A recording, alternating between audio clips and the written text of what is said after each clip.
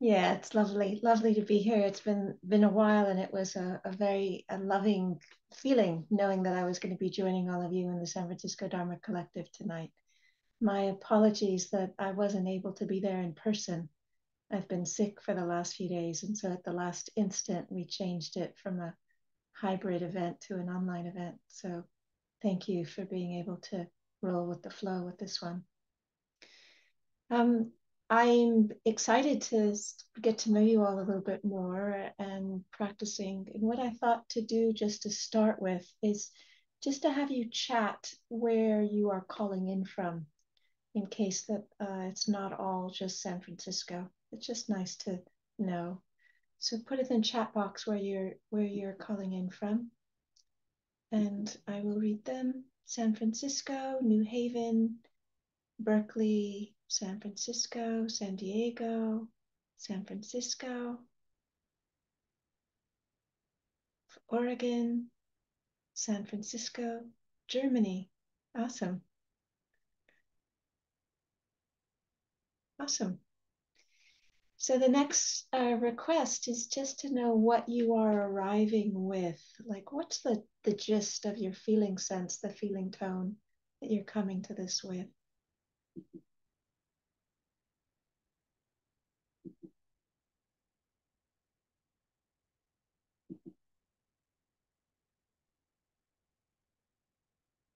In Saskatchewan, Portola District, curiosity. Thank you. Interesting in helping the world. Thank you. Openness. Thank you. What else? More compassionate practice. Thank you. A little tired, a little sad, a little happy. Thank you. Nervous, excited, happy to be learning. Body a bit funny, recovering from a fast. A little apprehensive about tomorrow. Just waking up from a nap, trying to wake up. Awesome. Thank you. Anything else? Well, it's just nice to get a little bit of a read of where you all are at. Just helps me land and helps me have a sense of where you are. My request for people, if to keep your devices on a stable surface, and if you are eating, like eating, not just nibbling, to turn your video off, because it does something, it scrambles my brain, both of those things. Drinking is not an issue, but that would be helpful. Today is International Mental Health Day, as it so happens. And the recent war in Israel may be stirring up a whole host of feelings: overwhelm, anxiety, fear, anger, hopelessness, depression, frustration, feeling nauseous, feeling righteous, feeling scared. And of course, the impact of this is not in isolation, but it is in conjunction with all the other things that are going on in the world right now. And so all of this really is hard to metabolize. It's hard to digest the shock, the fear, the trauma, and to find a way to add to the solution rather than contribute to the problem. So it turns out that my understanding of what this topic is about, a trauma-informed approach to the Satipatthana, my hope is that it's going to help with what we're all dealing with right now. And what I want to do is start with a guided meditation to help us ground, let our system set, find a little bit measure of ease and safety. And then after maybe 20, 25 minutes of guided meditation, then I'll begin with more of the talk. Okay. So let me just get my timer to go because I can get really disoriented with time. So let me get my timer up. Turn this off. on.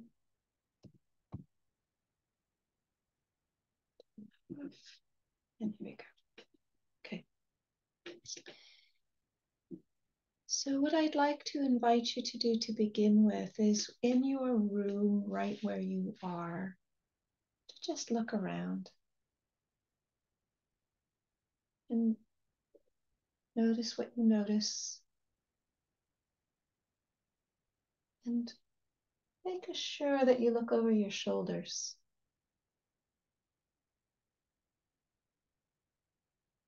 And I'd like you to pay particular attention to the safety that's around you. Familiar objects, familiar smells, familiar things, and that in that what is familiar, there is an absence of danger. There isn't anything in the visual field that's scary. And as you notice that, just notice what happens to your nervous system. And now I'd like to invite us all, except for me, to hum. Hum as loudly as you like. And the invitation is to put your hands on your heart and another on your belly. And just allow yourself to hum and to feel the vibration moving through you. Mm.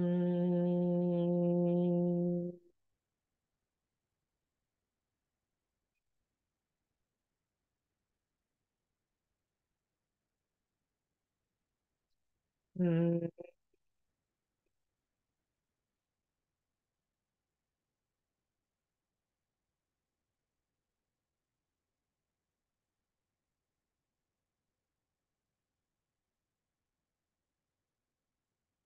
Mm.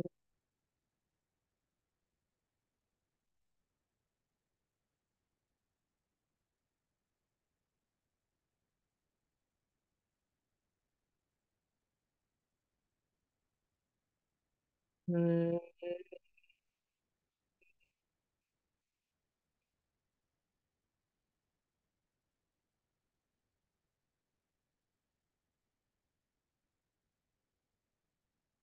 Mm.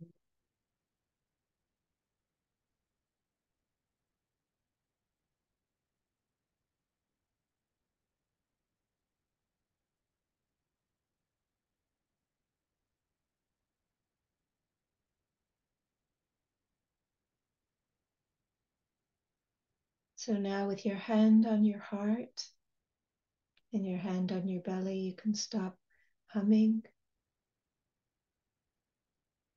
and just allow your body to rock a little bit back and forth over your sitting bones.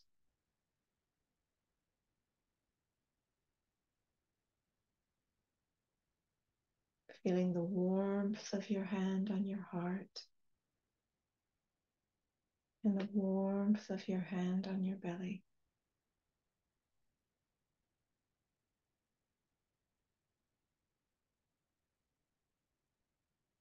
Rocking yourself in a very nourishing, gentle, loving way.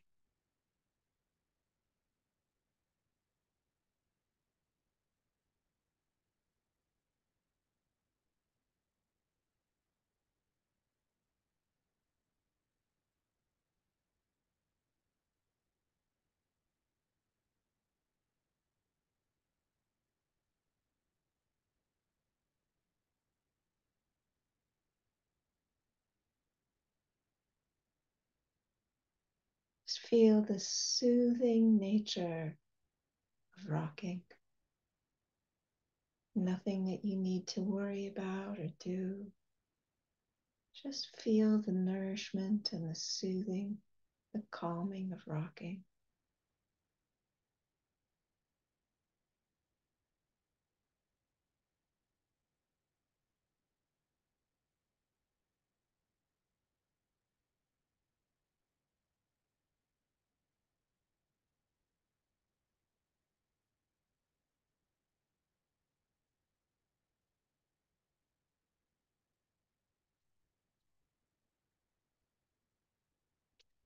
Now allow the rocking to come into a little bit smaller orbits.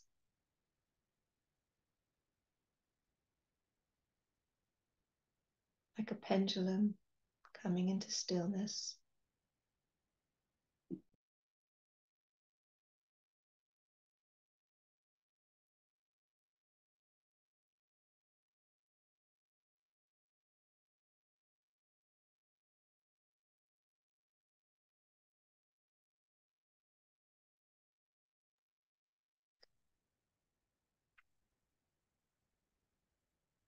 And if it feels easeful for you, you can keep the rocking going throughout the whole time we're together.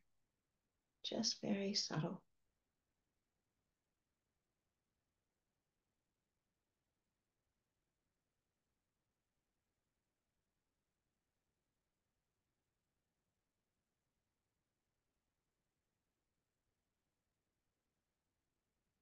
And if it feels easeful for you to allow your eyes to close if they haven't already, and if not, just feel welcome to allow them to stay open.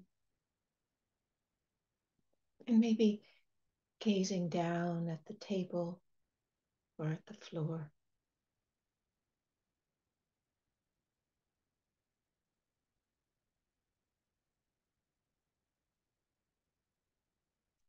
And if it feels comfortable to allow your hands to stay on your heart and on your belly, keep them there.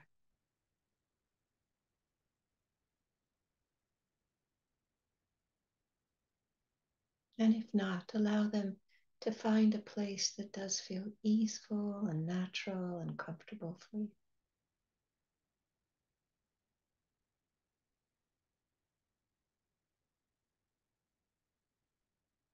And if at any point in these next minutes of meditating, it feels difficult to stay steady sitting, please just very quietly stand up. Or if you like, to just quietly walk in the back of your room. What we're wanting to do is to feel ease and comfort and not to force or push or pressurize.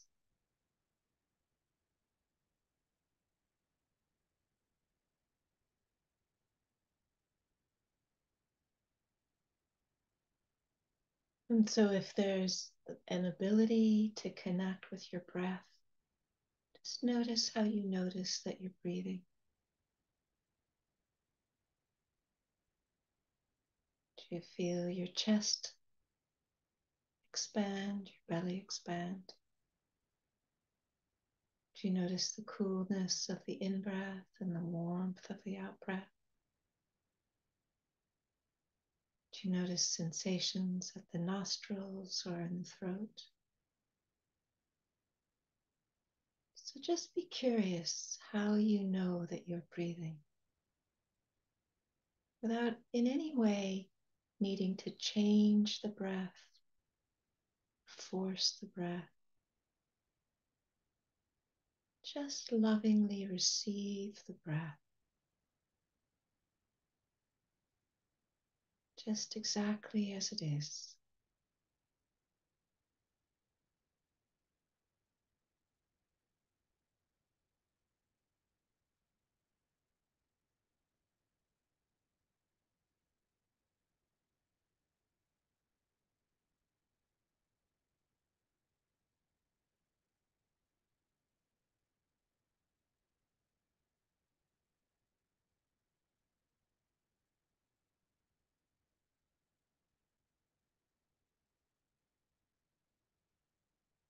And even though there may be thoughts or moods or emotions or that come up, there might be sounds that pull your attention away. Just notice and very lovingly connect with the breath.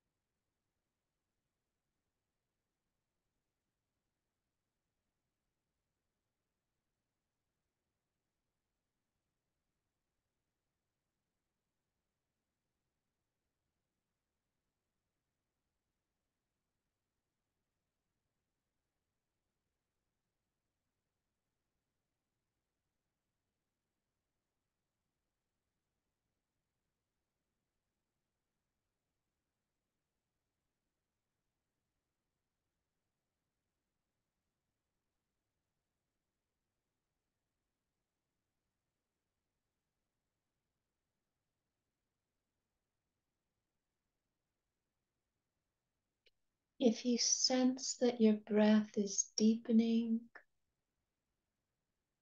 allow your attention to deepen with it. Feel the whole body breathing.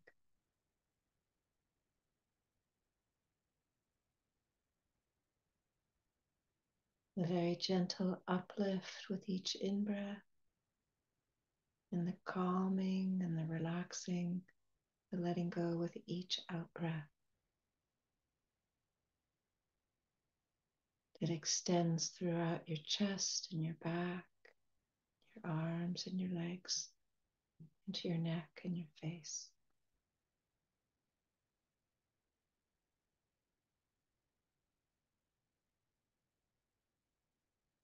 So certainly it's not the anatomical breath that's breathing in your whole body.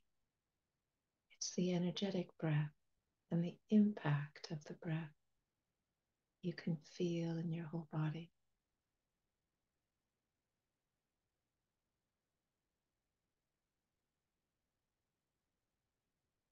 And that's something that you can trust.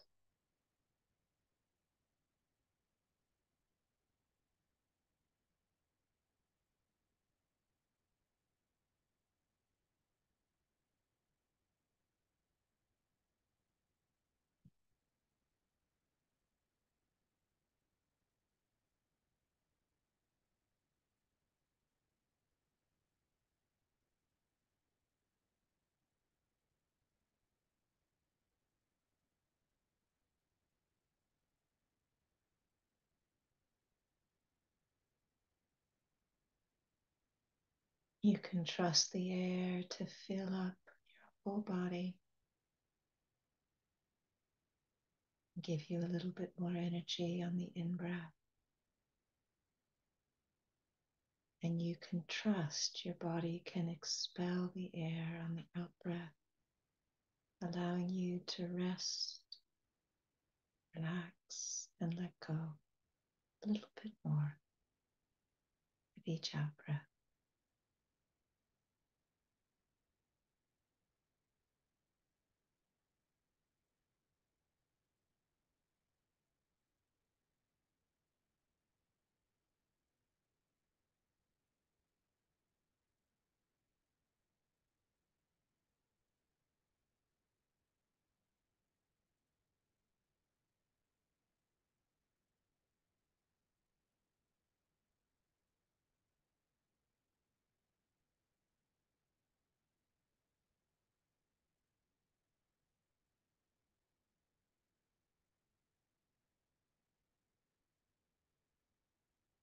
Present and attentive, alert, and yet settled, calm, resting with each in and out breath.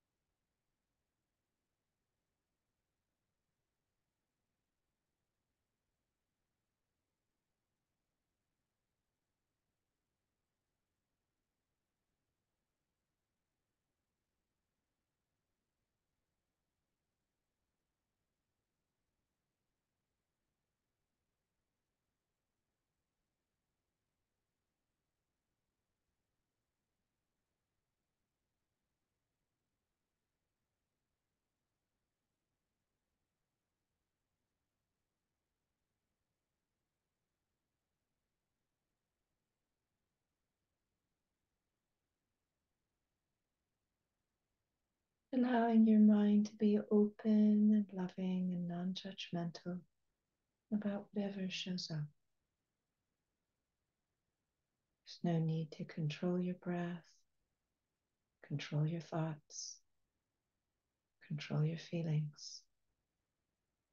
Just notice what shows up and reconnect with the breathing in and breathing out.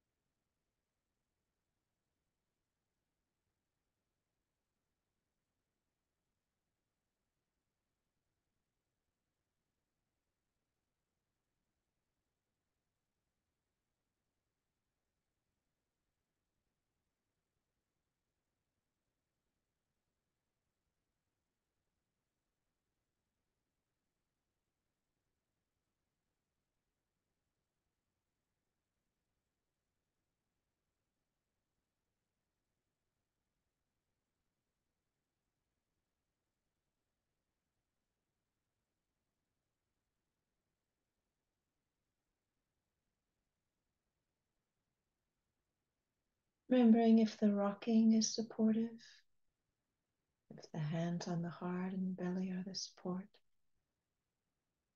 use them. Allow them. Don't hinder them.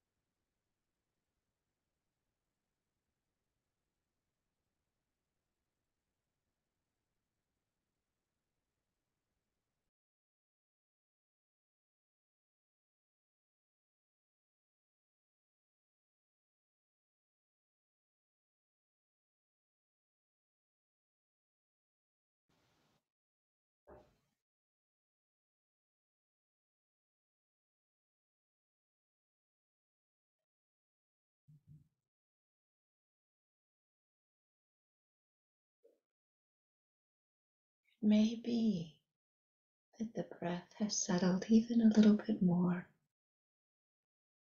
and you can allow the breath to support you, to allow your whole body to calm, to settle.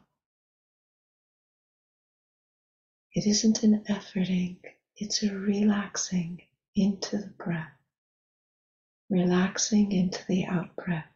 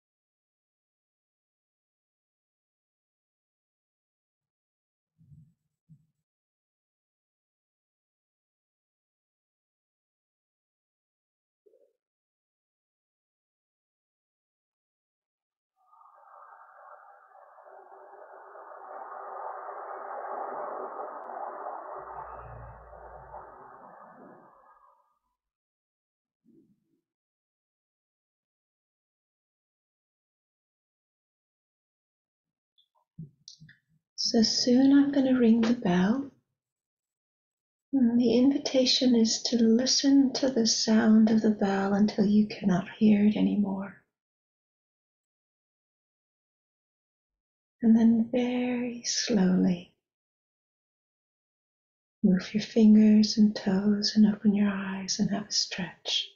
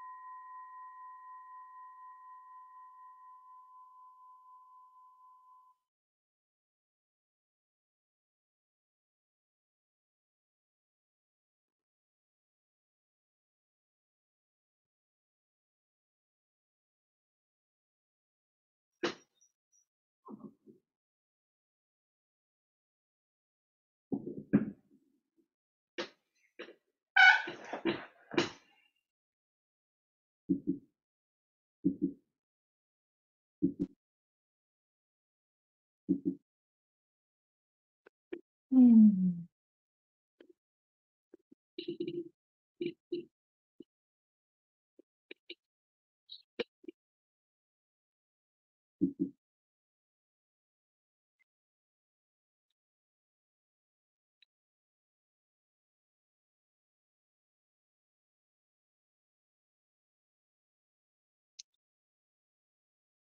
So I'm interested to know the impact of that meditation, if you care to share a few words.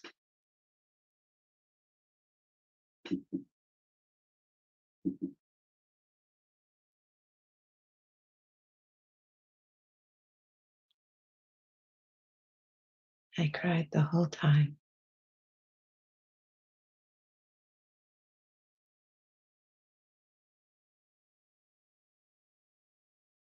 It's beautiful.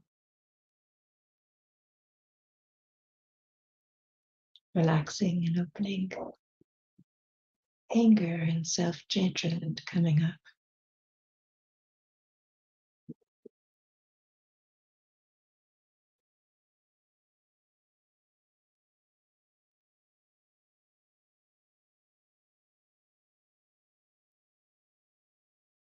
Deep and comforting. Challenging neighbors. Soothing, calming.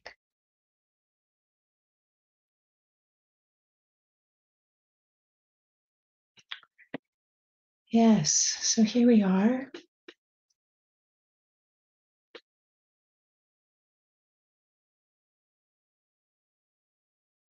I'm sorry, one of you's not feeling safe right now.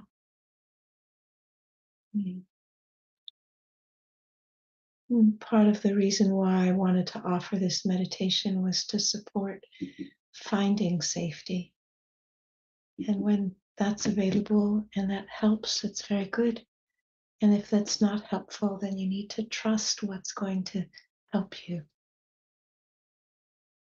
And that might mean that you need to be off the Zoom and go to a place where you do feel safe right now. The most important thing is that you trust yourself and that you do what you feel you need. That's important.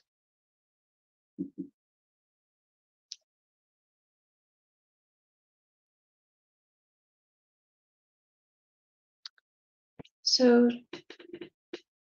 I want to begin with a little bit of a sharing about me and my life story, and then go into some of the details of what I wanted to talk about tonight. I've been meditating for a while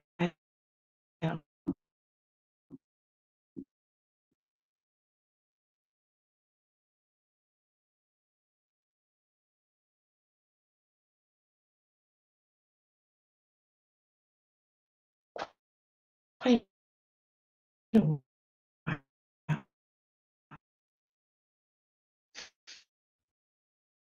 Then I was in 20 Ajahn Chah. It's a very traditional monastic form. Ajahn Chah is a great forest meditation master, and we had just all kinds of meditation.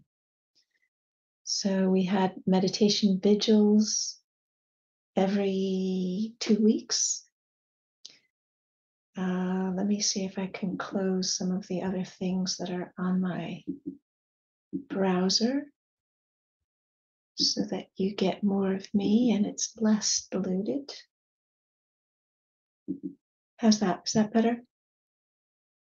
Yeah, okay, great.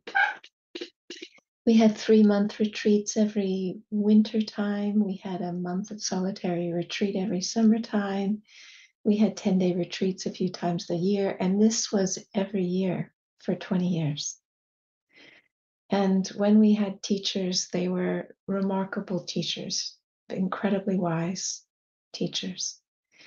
So being a monastic, one of the privileges of being a monastic is that it's an immersive situation in the Dhamma. You're just completely saturated in it. And yet, even after all of that meditation, I discovered that there were still some components of unworthiness and fear that I couldn't shake, even with very, very deep insight, profound insight, liberating insight. So at some point, I started being interested in the journey of trauma. And then about 15 years ago, I started to be interested in the journey of a particular kind of trauma called attachment trauma or developmental trauma. And this journey has made all the difference in the world. Because in some situations, as it was in mine, even when there's very profound and liberating insights, it doesn't clear the trauma out of our system. It doesn't do exactly what we need in order for those things to release. So I became curious about different kinds of trauma, and I became curious about different things that support releasing those traumas. And I want to give a little bit of an overview of what trauma is and different kinds of trauma, and then talk about a trauma-informed way of approaching the Satipatthana Sutta or the Four Foundations of Mindfulness and why that's important.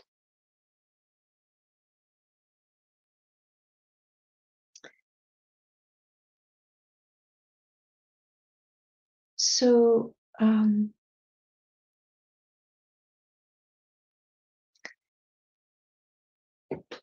Bessel van der Kolk defines trauma as a lasting impact on the individual's physiology, mind, and emotions as a result of experiencing or witnessing an event that overwhelms the capacity to cope.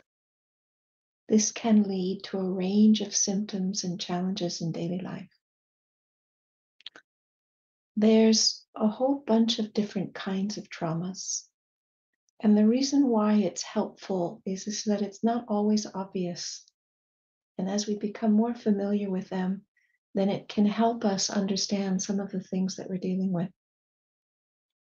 Developmental trauma is the impact of adverse childhood events, chronic lack of safety, lack of protection, lack of being soothed, of being seen, of being attuned to, of being encouraged, and not having a safe haven to return to. Having guardians harm or rupture trust and not repair them. This is significant because when we have this, it means that we become extra alert to signals of danger and we miss neutral and positive feelings. It means that it looks like we are calm, but actually we're anxious. And it also means that we cannot feel and interpret correctly what is going on. And this means that it's really difficult for us to regulate ourselves. And it means also that it's really difficult for us to use the meditation tools for the purposes that they were designed for. The second kind of trauma is situational trauma, and that's often the ones that we're the most familiar with. This is what happens with accidents or domestic violence or sexual assault or the impact of war or hate crimes or disasters or chronic emotional or financial deprivation, medical procedures, or somehow being forced to move. And again, it's not just that the event happens, but there's some kind of an impact that isn't metabolized and it stays lodged in our physiology, in our nervous system. Epigenemic trauma is the stuff that's carried through generations. We see this with people who've experienced persecution or genocide. We see this with people of color. We see this with Jewish people. We see this with indigenous people. It's transmitted from one generation to another. Vicarious trauma, or compassion fatigue, is a PTSD-related symptom that you receive vicariously as a secondary target to trauma. First responders on the scene, people or groups who have direct trauma. Compassion fatigue is experienced by those who are in helping professions, doctors, psychotherapists, social workers, firefighters, empaths walking around the world. It's not the same as burnout. It's that our systems start to feel fear, that memories just don't go away. The brain and the body start to change. Sometimes vicarious trauma can happen when we hear news of another kind of trauma. It impacts us so deeply that we are lit up. And then there is compound trauma, which is when we have two or more of these types of traumas.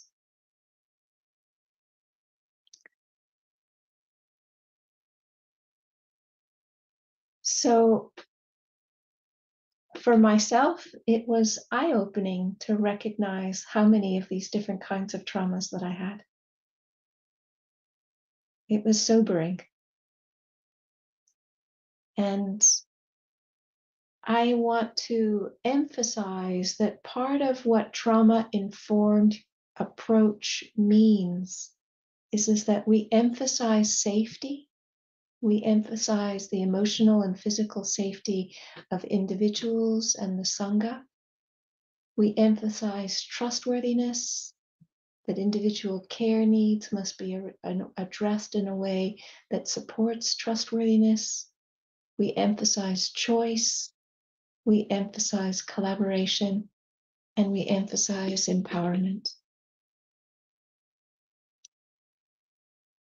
So part of the reason why this is all important is that any of us who are dealing with unmetabolized trauma carry a heightened sense of vulnerability. And as we understand trauma-informed practices, meditation and meditation communities become a safer place where individuals can regain a sense of safety in their bodies, trust that they can make choices that are life-affirming, and that people are trustworthy and can support them in making healthy choices. As sanghas and meditation approaches are trauma-informed, it minimizes re-traumatizing. And so what can happen inadvertently is that standard meditation practices and the classical meditation instructions sometimes activate trauma, re-trigger trauma, And so a trauma-informed approach emphasizes choice, emphasizes consent, and emphasizes staying within your window of tolerance so that you're not pushing yourself in ways that will likely cause you to be triggered.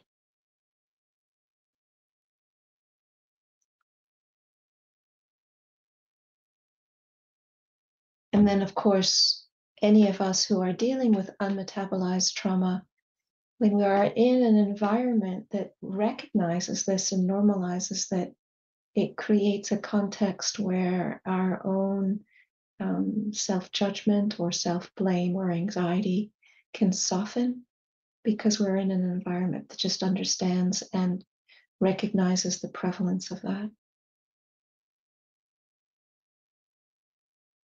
So when all of these things are present, a trauma-informed approach makes meditation accessible because individuals can be present, hear the teachings, and because they address the obstacles that keep them from understanding liberating practices. So I am bringing an introduction to the Satipatthana Sutta because the Satipatthana Sutta, which in English is called the Four Foundations of Mindfulness, and you might hear me use these words interchangeably, is one of the most significant of all of the suttas in the Theravada Buddhist tradition. It's the basis of secular mindfulness. And of all of the traditions, it's one of the ones that is regarded the highest. And part of the reason why that's so is because it contains an entire set of instructions about how to bring balance into our body, into our feelings, into our mind states, into how to practice in daily life relationships. And it shows us a way to free ourselves from different kinds of suffering that keep us confused and tangled up in cycles of greed or of aversion and hatred and of not seeing things clearly. And so the basic promise of this meditation is that it promises liberation.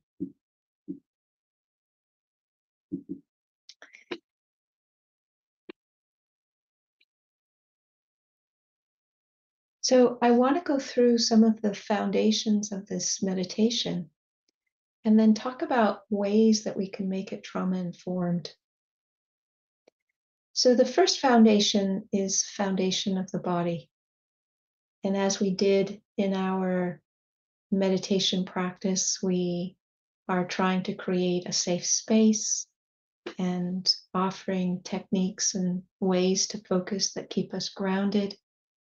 And what we're interested in doing is encouraging a gentle and gradual exploration of the body sensations. So part of the reason why it's helpful to bring a trauma-informed perspective to this set of teachings is that there's some things that have premises that if we have unmetabolized trauma in our system, may not be true or likely are not true. So the first instruction is you go to the forest or to the root of the tree or to an empty hut and you sit down, having folded their legs crosswise. They set the body erect and establish mindfulness in front of them.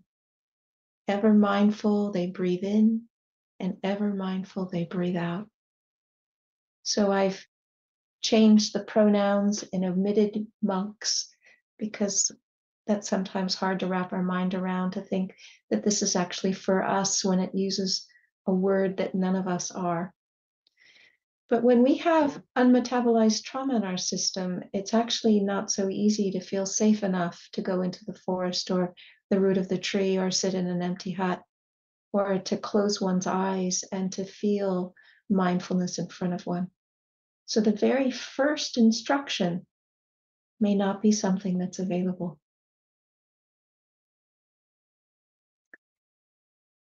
And so what we need is to give permission in case we don't have that safety, and to give permission to establish that safety as a first priority.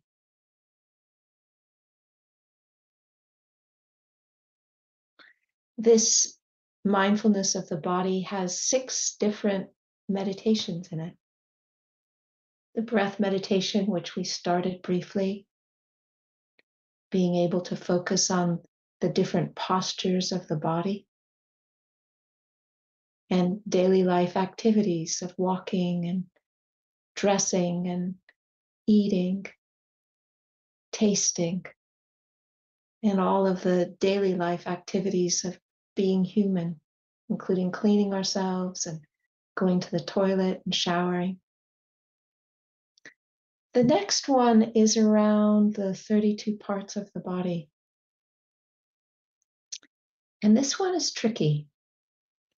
And it's tricky because of a number of reasons. One of the reasons why is because sometimes the 32 parts of the body meditation is not about understanding the nature of our own body, but about understanding the nature of somebody else's body. So the instructions are to use this practice to understand the nature of our own body. And when we do that, if we have a lot of shame or if there's a lot of fear in our body, then the instructions to look at it in terms of it in its impurity may be activating. So what can also be helpful is, instead of looking at it in terms of its impure elements, the same instruction includes looking at the body for just exactly as it is. Just noticing what's here. What are the arms like? What is the liver like? What are the lungs like? What is it all like? And so rather than having a judgment connected to it, just look at it in terms of, what does having a body mean? In terms of, what is it composed of? One of the adaptations I have used is to combine loving kindness meditation with the 32 parts meditation, so that we bring an active caring to our body as a way to soften the fear or the self-hatred or the activation that can sometimes happen for a whole variety of reasons.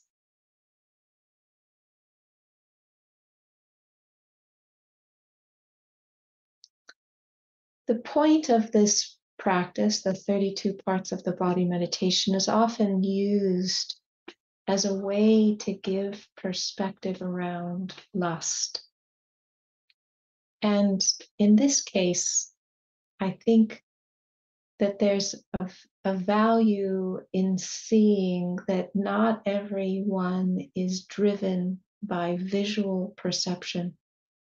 Some people's experience of sexual desire comes from different ways, like from closeness or emotional intimacy or connection. And so I would say that this 32 parts of the body meditation as an antidote for sexual desire is gendered based. That it's not often, it doesn't seem that it plays out in the same way between different genders, how this all operates. So that because the meditation is interested in giving us some perspective and leverage around lust, and if our sexual desire is not activated visually, then what we can do is we can use the basis of this as a way of bringing how our sexual desire does get activated, if that is something that takes us out of our capacity to be present and brings us into a situation where we're out of control. The first foundation of mindfulness has also the elements. And then the last one is corpse meditation, which is really looking at the way a body dissolves in order that we can see that there isn't anything solid here, and that our bodies are like anybody else's bodies in that they have the nature to die. The second foundation of mindfulness is the mindfulness of feeling tones. And this is different from feelings as we normally use the word in English. This is the feelings related to pleasant, unpleasant, and neutral. And one of the really important parts of this foundation is that it begins to invite us to look at something without so much identifying it as being me that is experiencing it or mine, but just something that is arising. But where we need to get a little bit more sensitive is that when we are dealing with unmetabolized trauma, what is not present in this sutta in any way is the understanding about the spectrum of feelings being within our window of tolerance or outside our window of tolerance. This encourages us to stay with pleasant, unpleasant, and neutral sensations and see the pleasant, unpleasant, and neutral component of anything that we're experiencing, whether we're seeing it, or we're feeling it, or we're thinking it, or we're tasting it, or we're smelling it. But it doesn't allow us to discern whether the painful component of it, the unpleasantness of it, is outside of our window of tolerance to manage. So what is needed in a trauma-informed perspective is to understand window of tolerance, to understand the physiological signs of being in our window of tolerance and the physiological signs of being out of our window of tolerance, and to prioritize that when we are getting close to being outside of our window of tolerance, or when we are outside of our window of tolerance, the only thing that is important for us to do is to come back into our window of tolerance. That's it. To come back into a place where we're able to manage what's actually happening for us. And the meditation instructions do not give us the parameters that help us differentiate between painful experiences that we can manage and painful experiences that we cannot manage. And as a result of that, it doesn't give us the support to know that one of the ways that we can support ourselves staying in our window of tolerance is by moving back and forth between unpleasant sensation and pleasant sensation. Or that we can shift our frame of reference from the second foundation where we're dealing pleasant, unpleasant, and neutral, and come back to our body experience. Or we can move outside of looking at pleasant, unpleasant, and neutral and do things like we did at the beginning of our guided meditation, humming or rocking. Or for me, nature has been an enormous support. And when I was approaching my window of tolerance or outside of my window of tolerance, I would go to big trees or ancient rocks or the ocean or magic gardens. And I would feel the support of that holding as a way to help me navigate coming back into my window of tolerance and navigating the activation that I was dealing with.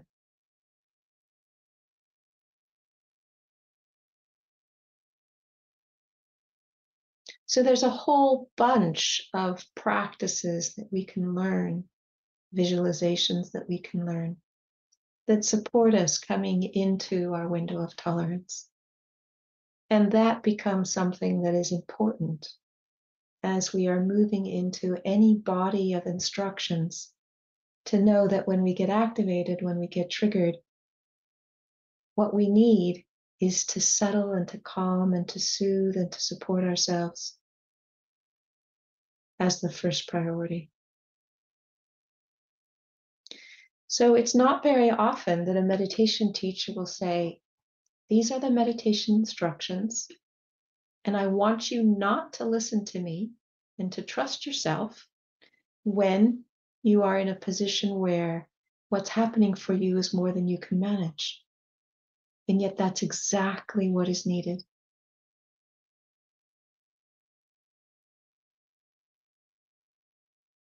So the third foundation of mindfulness is the mindfulness of mind, or citta.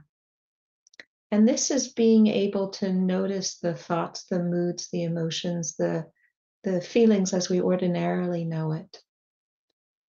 And again, we need to be careful because the sutta instruction doesn't help us differentiate between mind objects that are within our window of tolerance and mind objects that are outside of our window of tolerance. And that is something that becomes imperative for us to be able to discern.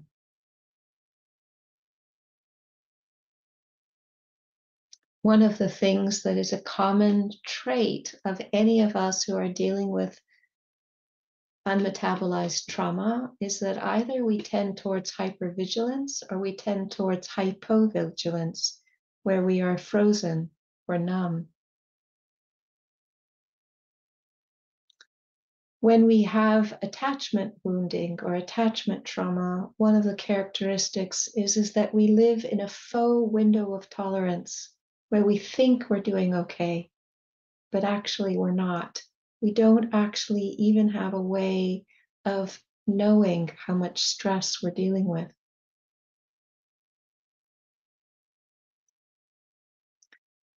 So one of the incredible liberating features of the third foundation of mindfulness is the instruction to observe what's going on without identifying with it, without attaching to it. If we have anger, if we have loving kindness, if we have compassion, if we have thoughts of cruelty, we can just know them for what they are. And there's a way in which this is hugely liberating. But one of the challenges is that there's a difference between non-attachment and disassociation. And this sutta doesn't give us the language that helps us understand the difference between the non-attachment that is healthy and the disassociation, which is a sign of us being outside of our window of tolerance.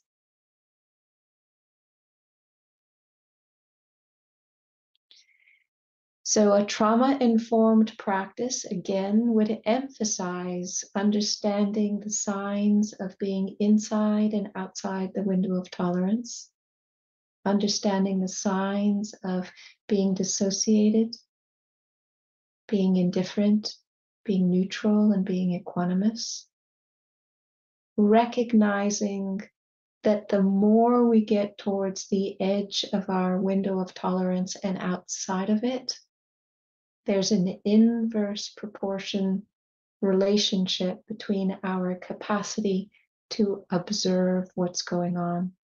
We start reacting, and the reactions are much more in the fight, flight, freeze, fawn, or fornicate categories. They're trauma responses. And many of us have heard the first three, fight, flight, and freeze. But fawn, or trying to please others, and fornicate, sexual activity, can also sometimes be a trauma response, a strategy or a way to compensate, or just the simple biological discharge out of trauma. And so we don't have discernment in the sutta about what kind of anger is ordinary anger and what kind of anger is trauma response anger, because they need different things.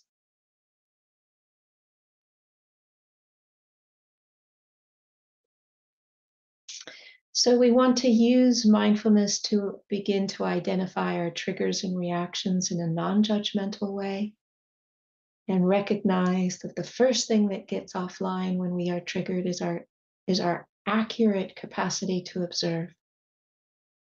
And that what we need is to come back into a window of tolerance to be able to recognize the thoughts, emotions, and moods and feelings that we have.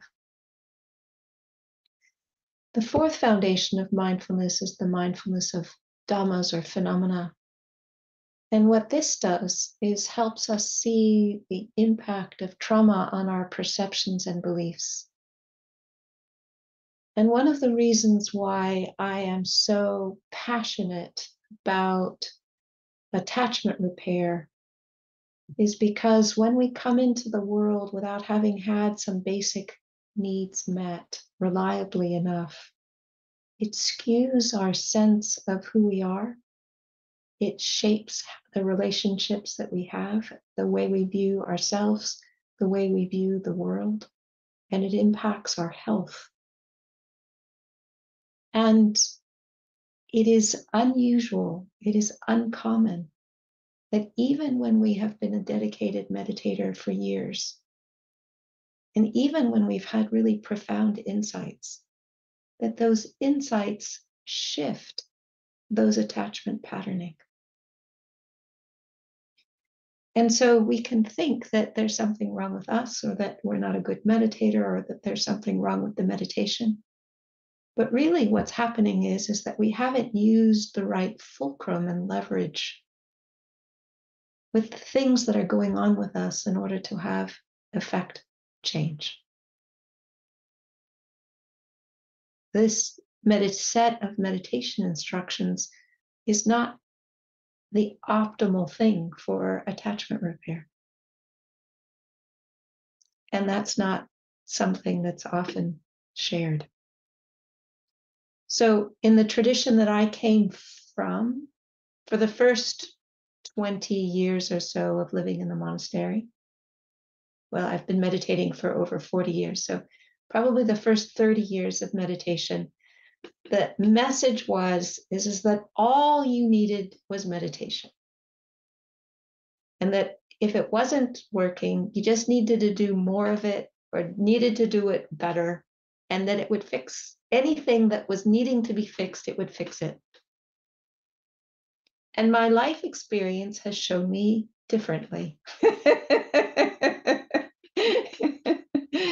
I'm quite happy to be bearing a flag to say the meditation is awesome, and it's not the only thing that we need.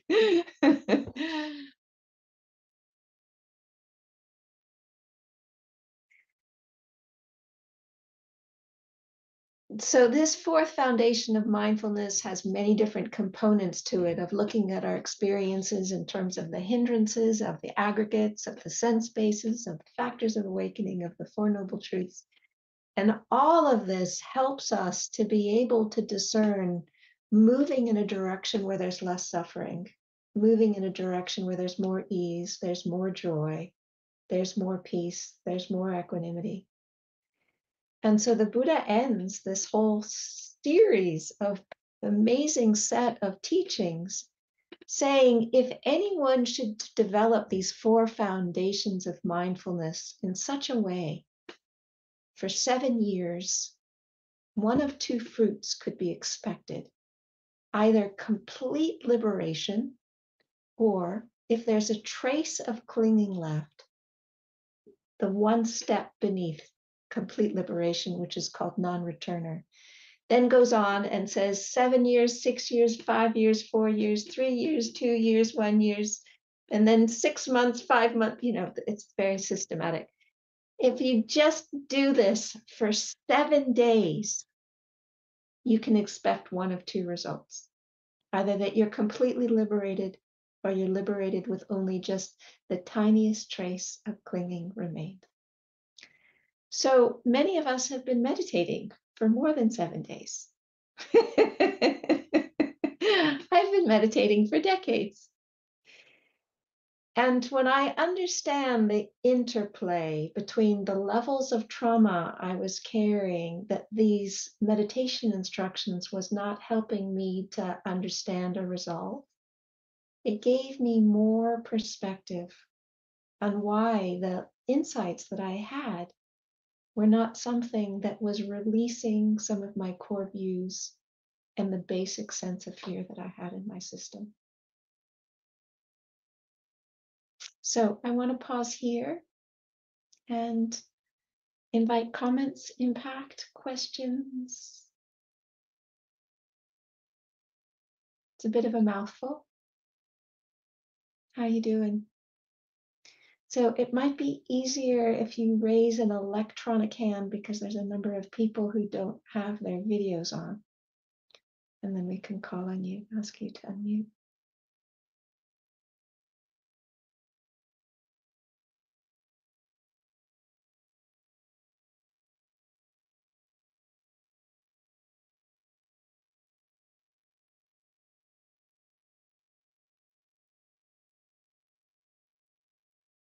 Yes, Adrienne.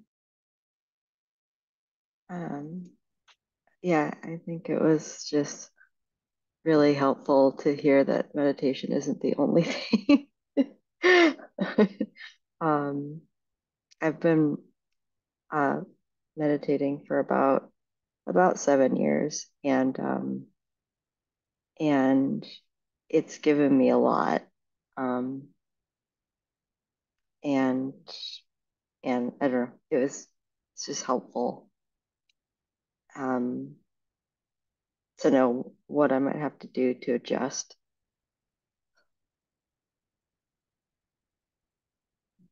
Thank you for sharing.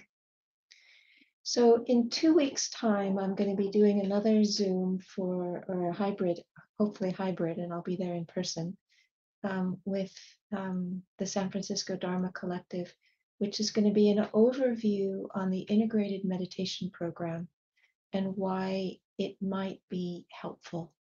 Because this is an innovative program that I have developed that's taken the trauma, the attachment repair technology that I used out of a psychotherapeutic context, and it's turning it into something that can be used for meditators with the support of the co-founder. And I'm excited by it because I know I am not the only one. I'm pretty confident I'm not the only one that's dealing with this stuff. Yeah. Any other comments or questions or things you'd like to share?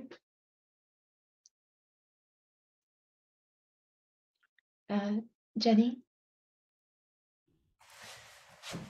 Thank you. Thank you for sharing this, especially the perspective of having been in with Ajahn Chah for so long and suffered that. I believe I've heard other people, usually women who are in similar situations, who also found their way out at some point that they realized it wasn't serving them. In terms of, so far you've helped us recognize that this can happen and mention that we should become students of our own physiology in order to understand when we're out of the window of tolerance. But you haven't yet mentioned any other way to cultivate that, have you? Or have I missed it?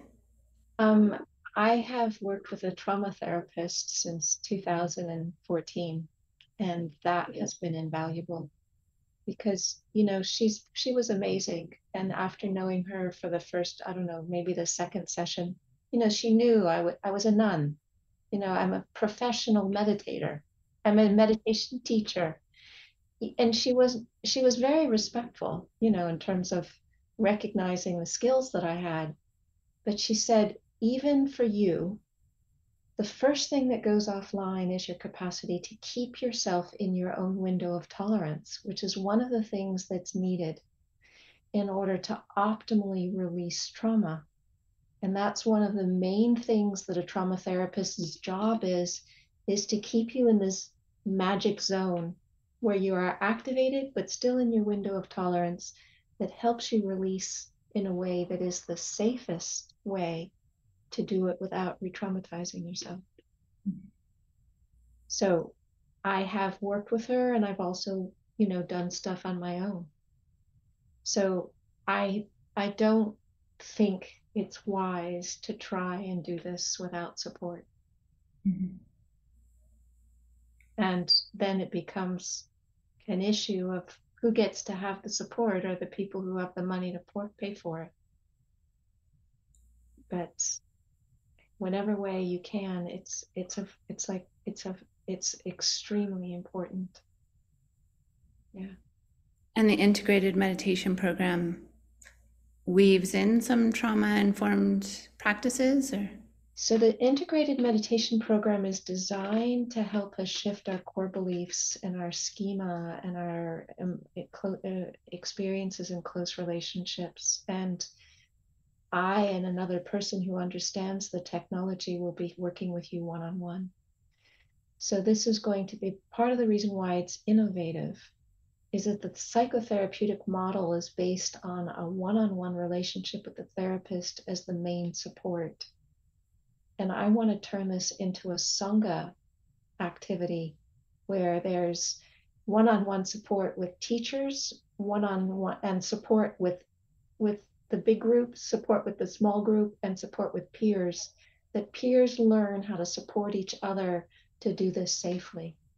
And there is no model of this, has not happened yet in this particular technology. Yeah, beautiful. Thank you. Yeah. Ray. Hi. This is a meditation question, and if this doesn't feel like the right space for it, just tell me so. But that's what was on my mind. Well, it's part of what was on my mind when I was listening to talk, is like, I think that sometimes when I meditate, I feel like I'm physically like trapped in my body almost, and like I kind of can't move. And there's this binary, I feel like, of, like you're supposed to kind of sit through this, because every time you don't, you condition yourself to keep running away from it. But then, sometimes I just can't. And I'm having trouble understanding what the other options are, I guess. Okay. So that's the premise that most meditation instructions come with, that if you don't sit with it, you're just running away from it, and that it's not going to actually resolve. Okay. If that, I don't have enough information to know exactly what's going on for you. So I can't actually give you comprehensive advice. But let's just say that it might be that that's a component of a freeze response. Okay. If that's a freeze response, what's the most helpful is to not allow yourself to stay in that. And that means that you can do whatever you need to do to not stay in that, whatever that means. Okay. If that isn't a freeze response, and it is in fact just a development of your meditation practice, then there is some value in staying with it. But the difference between one and the other is that one is something that is outside of your window of tolerance, and the other is inside your window of tolerance. And it takes having the discernment to know the difference between those two to be able to figure that out. Because if you are outside of your window of tolerance, it's not kind, it's not skillful, it's not helpful. It's not that you're running away from it. You are doing what you need to do in order to be safe. It's a completely different interpretation of what's happening.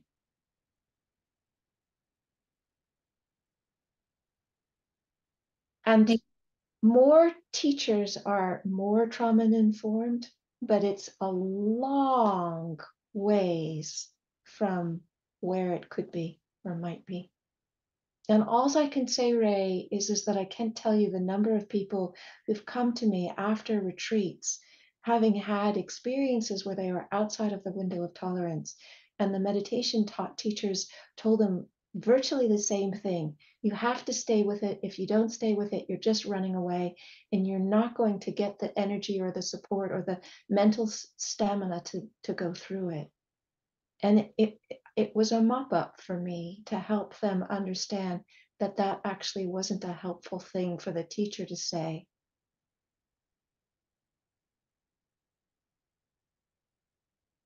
Yeah, thank you. I think something that occurred to me too while you were talking is that, you know, I don't know what the quote unquote right answer is for me or for anyone, but that there can be more than two options in that scenario. I don't necessarily have to stick with it or leave. That, like, maybe there's other options for taking care of myself while staying in a seated posture or something like that. So I think it also just widened my understanding of the spectrum of playful options I can have to stay in tune with myself. Yes. And what I would encourage you to do, in addition to opening up the binary, is to be more discerning about what is inside and outside of your window of tolerance. Because really, when you're outside of your window of tolerance, it's the most skillful thing is to do whatever you need to do in order to get back in it. And that means get up or move around or go talk to a tree or put your hands in fur or whatever it is, you know? So that I would encourage you to get clear about for yourself, what are the physiological indications of being inside your window of tolerance and outside of your window of tolerance? And what does that experience that you have of being locked into your body, how does that measure? Yeah. Thank you. Yeah. Ron.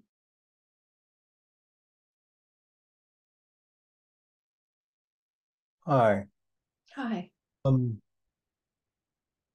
Does I want to ask, does Adrienne still have a question? Her hand is still up, and because what I have isn't important, I want to voice some appreciation. But if she's got something, I'd like to let her speak. Yes.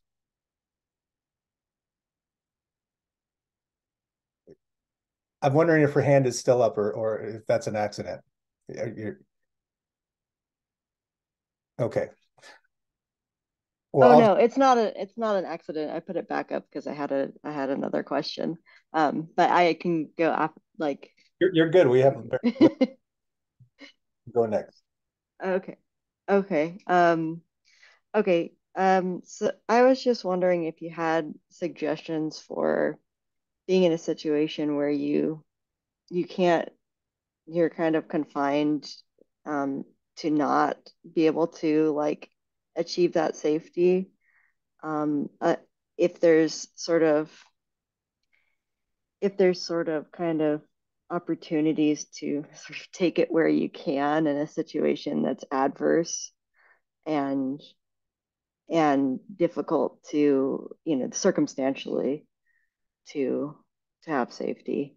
So, Adrienne, that's a really, really important question, and it's complex because it's not easy to hypothetically answer it. Yeah.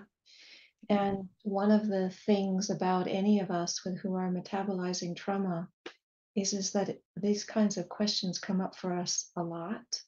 And it's part of our healing journey is to learn increasing ways of how to advocate and look for and ask for and find safety. And it's not a magic wand where as soon as we do this, then all of a sudden the adverse circumstances disappear. But what's necessary is to recognize that the safety is needed, that you are worthy of it, and that there are plenty of times when we can't actually do it by ourselves. And that might take different shapes with different scenarios. Yeah, thank you. So, Ron, as much as I appreciate your comments, I would think we need to close because we need to have a couple of announcements before we finish. And then if anyone wants to stay on for a few minutes afterwards, I'd be happy to stay on.